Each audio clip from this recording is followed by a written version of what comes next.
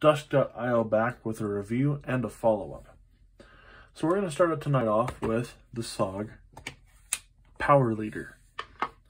This little fella I have been carrying up until today for a 2-week standard review. So, as a recap, it has several internal tools, or external tools in this case, consisting of a knife. You have a vicious awl, a nice little flathead. It's pretty fine, a little bit loose in there. You've got a nice box cutter slash strap cutter. You have this system, which is pretty cool.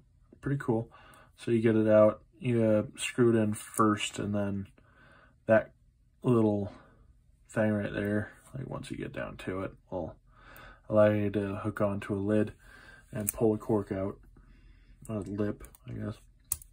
On the other side, we have a primary of scissors. Got to do the snip snip, and they've proven okay, not the best, but also not terrible. You have a Phillips and a little itsy bitsy can opener, and I think there's a bottle opener as well right there. And then the coolest part for me has to be this. This is a 1/4-inch bit driver, and it has a latching mechanism right there. So you'll get the bit in there. Let me grab a bit to demonstrate with.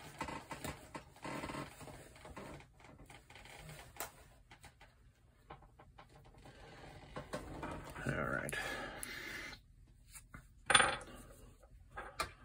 There we go. That's a 1/4-inch extender. You just kind of prop it open a little bit, close it, and that'll hold it because it has a magnet on one side. As you can see, it leans that way because there's a magnet gripping it.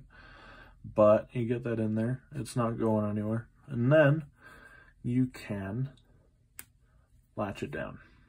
Come on. It's being a little bit stubborn. It's fine. It's fine.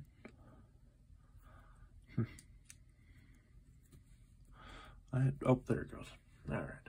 You can see how that's latched. It's not opening. This is not going anywhere at all whatsoever. Pardon the extra noise. So, there's that. And I'm going to give you just a few concluding thoughts. What do I think of this tool in general? Do I recommend it? Do I not? I recommend it to the right person. So there are tools which are great for 90% of people, and then there are tools that are not great for everyone. And then there are tools like this that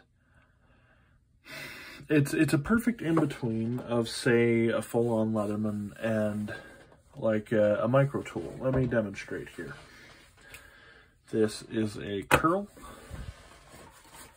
and let me grab a smaller multi tool real fast. Hold on. And that is a Leatherman squirt. So you have 3 different classes of tool here, and then there's another step up. Of course, you have your really beefy tools. That is a Leatherman, as I like to call it affectionately, splurge, super surge. This was a pain in the ass, and I do regret some of it. I really messed up the that, trying to get it to fit on the other side so I could put scissors here, but it didn't work out for me. Anyhow, this is a really cool project if you're willing to put in the time and make mistakes, because I can't afford either a replacement tool at this point, but overall I don't really regret it. Anyhow, back to the point, the PowerLitere. So you can see there's just 4 different sizes here. You have a small, well, tiny, small, medium, large. And with that, there is a noticeable decrease and increase of certain properties. Carryability goes from here to here to here to here. Usefulness goes from here to here to here to here.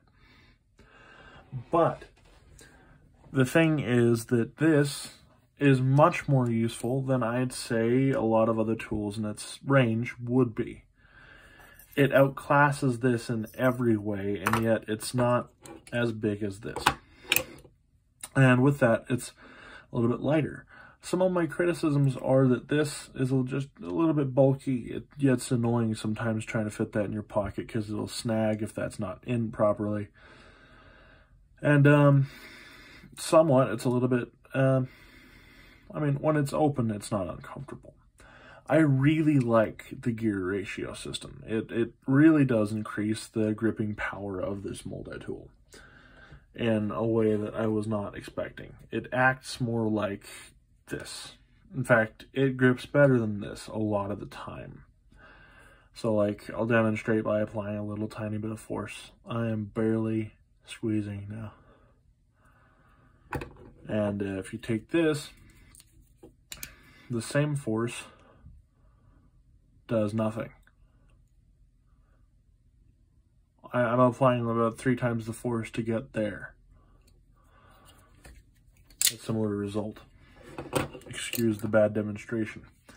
These pliers are a really nice mid-ground, and I'd say that they are nice. I like them. They're more useful than those of the Squirt, which are itsy bitsy. Sorry about bopping the camera. Jeez.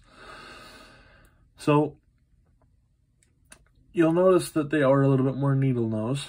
They are larger, and I've found them more capable. The tool itself is not that much larger in general. It's not. It's really nice for me as a secondary, because I'm the type of person to pocket carry like a Surge. I do. I do not care about weight.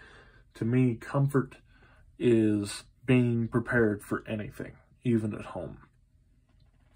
But for someone who doesn't want that much weight and still wants a lot of capability, a tool like this, the PowerLitere or the Power Pint, would be really, really nice. My only real gripes with this tool tend to be, again, that awkward bulkiness right here. There is a little bit of a difficulty getting to some of the tools. Like,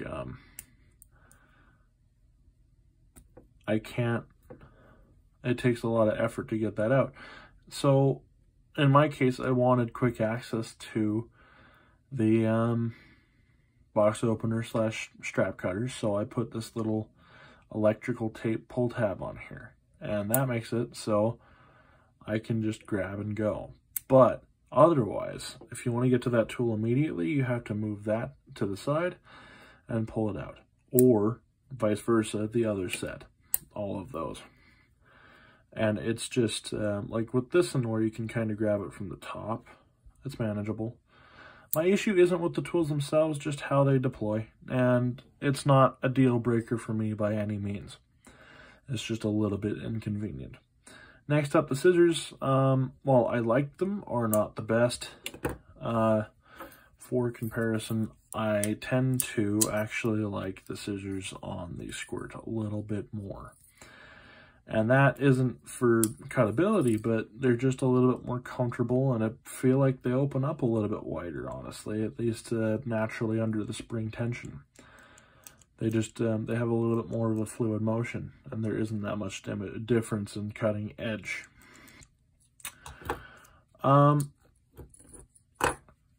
For the lock mechanism, it's interesting. After you get used to it, you can kind of finagle. If you have nails, you can close stuff with just the one while it's closed, like your thumbnail. But if you don't, you're going to have to open it up every single time to close it. The ruler I did not get to test out. But it seems like it would work just fine. I mean, you're not going to get the in-between, but it's still cool that it's there. And my only other issue is the rattliness. There's just a little bit of a... I've noticed it's like this screwdriver in particular, and I did tighten the side so that it would stop doing that. Sorry about my background there. It's slipping all over the place today. But like when it's deployed, it's solid. It's not going anywhere. It's got a good lockup. So my overall impressions of this tool are that it is worthy. And that's like, I'm a hardcore Leatherman fan. You can see the 3 Leathermans down here. I like Leatherman. I hate Gerber, mostly because everyone I've had has broken. Speaking of which, I'm going to say it now. I did film a follow-up video on the diesel, and I didn't feel... I was just so...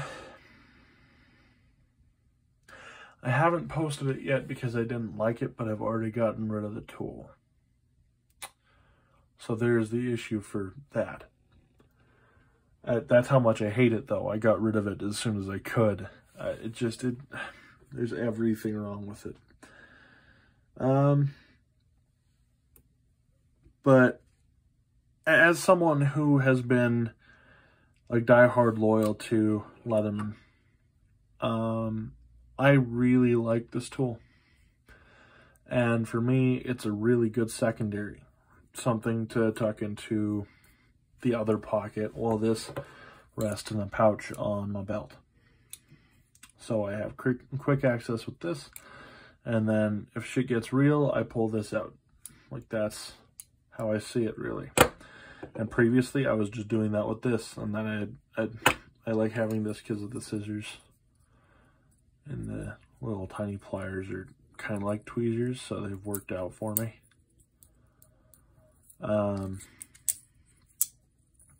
I carry too much stuff, I'm aware. Don't tease me in the comments, I swear. I know. So, I love this thing. I do. And I will recommend it to anyone who wants something small and light that packs a lot of punch, because that's what it does. It is true to its name, like its sister tool, the the Power Pint. It packs a lot of power for its size. Almost forgot, this is going to be a short one. Trent's Mix, sponsor.